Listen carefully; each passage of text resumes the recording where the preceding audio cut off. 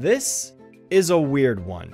Checkin' Out feels like the Season 3 equivalent of The Squashioning, in the sense that it contains 3 individual stories told from the perspective of each of the 3 Powerpuff Girls regarding their experiences while shopping at a grocery store. Obviously, another apt comparison could be to The Bare Facts from the original, although only Buttercup's segment gets any sort of stylistic change in the visuals department. Blossom and Bubbles' stories certainly take place in different settings, but the overall look of their sequences aren't any different from the regular appearance of the episodes. Now, it's important to make the distinction that unlike The Squashioning, which told each of the girls' stories in order, one at a time, this one actually plays around a lot with simultaneous and parallel editing, as the episode tends to cut back and forth between all 3 stories quite frequently here. It makes sense logically speaking, seeing as all 3 events are meant to be taking place at the same time. However, for the sake of simplicity and me not wanting my review to feel like it's all over the place, constantly rushing back and forth between all 3 of these subplots,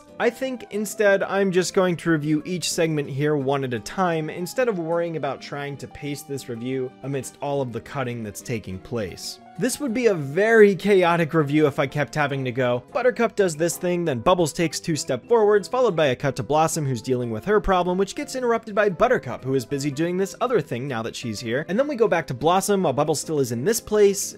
Yeah, I think it'll just be easier to cover each individual story one at a time. That said, let's check out Checkin' Out.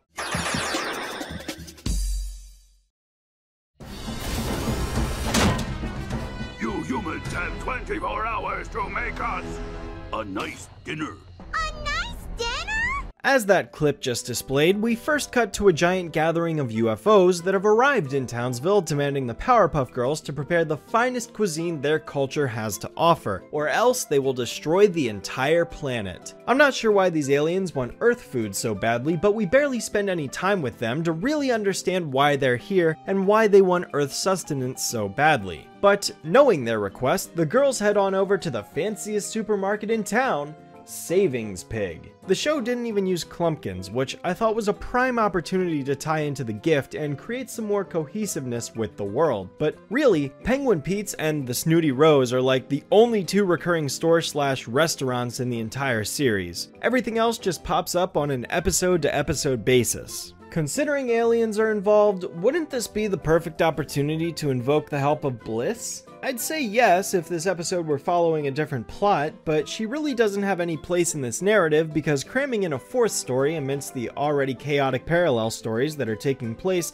would make this episode even more cluttered than it already is. But as the episode demands, the girls go shopping at this Savings Pig grocery store and gather all of the items they need aside from 2: jelly and cereal. How the girls were able to get the other dozens of items without any issue is a mystery to me, considering what happens next, because the rest of the episode is Buttercup striving to get the jelly, Bubbles striving to get the cereal, and Blossom striving to not have a breakdown while waiting in line. Seeing as the episode branches off with Buttercup's story first, I think I'll begin there too. So as I had mentioned, Blossom tasks Buttercup with acquiring the jelly, and once she goes off on her own, she presents the audience with a film noir style of presentation as she employs all of the tropes that one would expect from that genre of cinema. Reciting inner monologues as she explains her current situation, lots of heavy blacks and whites, a somber background track to set the mood, the typical tropes. This all starts with her being unable to find any jelly on the shelf, however, so it's not like this form of storytelling is completely out of left field. It does become a mystery of sorts that Buttercup needs to solve if they're to make this alien's full course meal, and she does so by playing the role of the detective. Mustard, mayo, jelly butter, jelly sauce. Jelly mayo? Ah, come on. I'm just looking for plain old jelly. Gotta say, I don't know what company that is, but that's a very confusing and non-recognizable name for a condiment company. They are pretty much doomed to fail, economically speaking. Her first task is to get some information, so she finds this local worker who's currently stocking shelves and questions him on where the jelly has been relocated to. This guy is pretty cooperative actually, despite what his facial expression would imply, and tells her to check aisle 64 after she bribes him with a jawbreaker, and now I'm suddenly in the mood to watch Ed, Edd and Eddy. You promised me a jawbreaker, you crooked copper! Jawbreaker, huh? Coming right up. Oh, well that wasn't very nice. I mean, the dude barely put up a fuss, all things considered. Why'd she have to go and smash it in his face? He didn't even put up any resistance when she questioned him. But I guess this is to be expected from the green-eyed jerk face. Eventually, she finds this alleyway that has a door marked with the number 64 on it, where she's greeted by some stranger behind said door. I'm a little confused as to how this transfers into reality because I don't know of an aisle that would have Jelly locked behind a door unless she's in the back of the store, or the person behind the door is locked in with Jelly in a freezer. But Jelly usually isn't kept in a freezer? Well, she demands to be allowed access in order to acquire some of that delicious grape jelly, but the door slams open in her face and the mysterious figure in a trench coat goes running in the other direction to try and escape. And this is where we get the big reveal. Let's see who you really are. Big peanut butter? Yeah, you got me, gumshoe. Yeah, okay, I'm lost. As indicated by Buttercup's interrogation of the store worker, Buttercup's point of view is paralleling the real events that are taking place, just through a different lens. So, what does a giant talking jar of peanut butter translate to, and why would he be restricting Buttercup's access to the jelly? Now, I think there could be an argument made where this could be the manager of the store, but the store worker still looked the same in the Noir sequence as a human, so that's why I'm a little confused. Buttercup also ends up beating up these cronies that the giant jar sicks on her, who could also be implied to be other employees, but they also have a human appearance, so I'm really not sure what this jar is translating to, and if it were to be the store manager, what is compelling him to run off with a jar of jelly and advocate so hard for using peanut butter in the recipe instead? It was a trap. Of course it was a trap, and I fell for it like an elevator full of dumbbells. This part just comes out of nowhere and is extremely weird compared to the rest of Buttercup's story. But her plot comes to an end with her sitting down and yelling no for an extended period of time, instead of just flying over towards the jelly the instant she sees it falling, and thus it breaks on the ground and the jelly is ruined.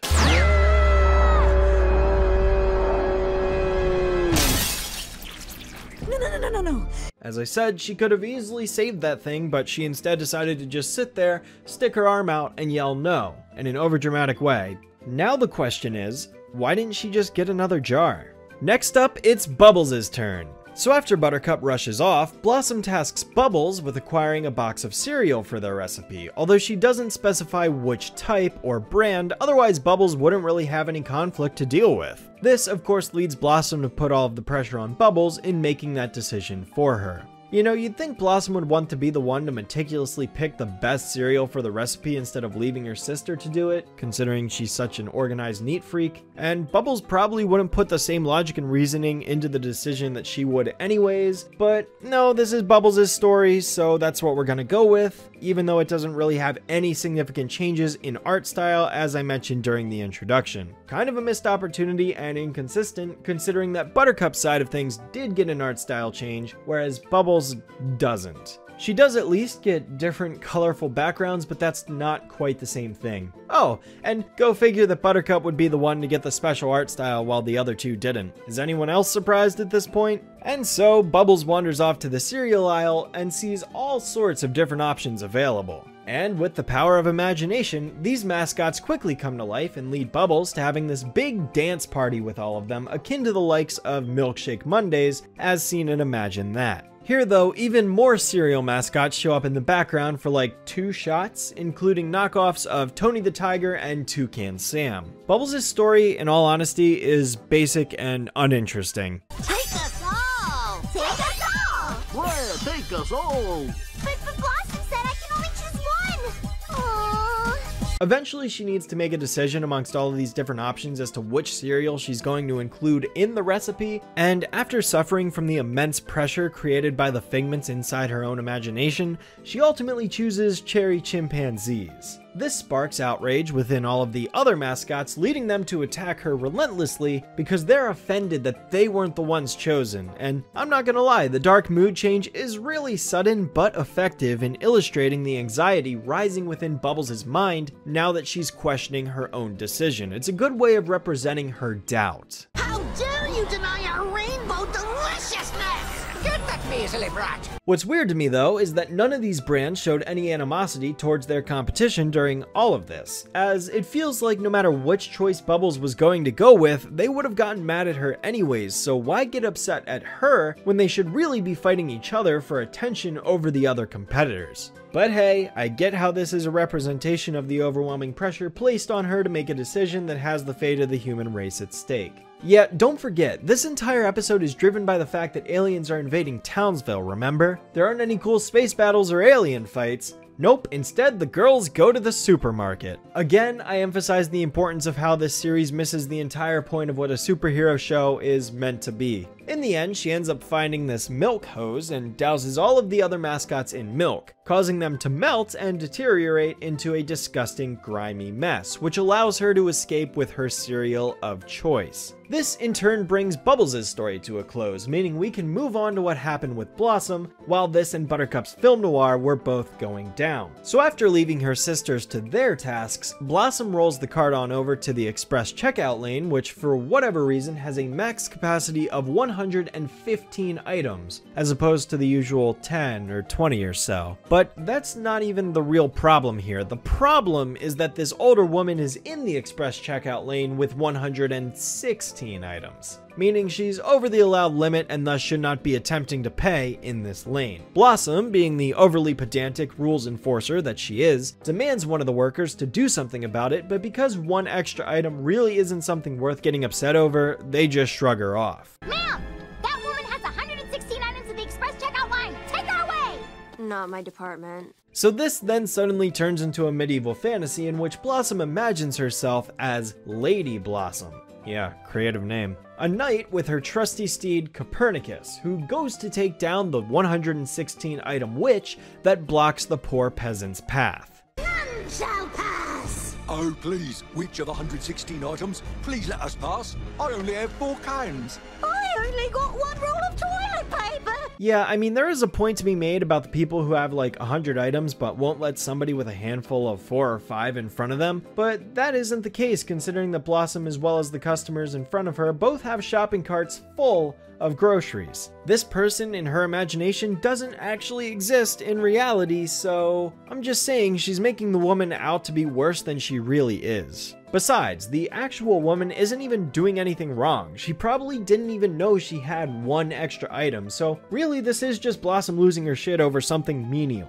Why would I want to root for her in this daydream of hers exactly? Well, pretty soon a battle breaks out where the witch throws a bunch of her 116 items at Blossom, who slices and dices through them whilst random cards are placed in between shots for some reason.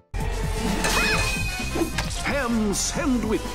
Why this is, I have no idea, but what I can say is eventually Blossom wears her down to the point of not having any items left to throw, thus ultimately saving the day and beating her up a bunch to teach her a lesson. Blossom's fantasy truly is my least favorite of the 3, if only because nothing really happens, nor is it justified in the same way that the peer pressure Bubbles faces or the accident Buttercup encounters causes them to freak out. Sure, Bubbles is kind of pointless too, but Blossom is literally just being pedantic over a minor offense that nobody else would even be bothered by and starts physically attacking this woman over it. At least Bubbles' story had the backgrounds going for it. This is just a diluted yellow and a hill without much else. Yeah, undoubtedly the weakest of the 3.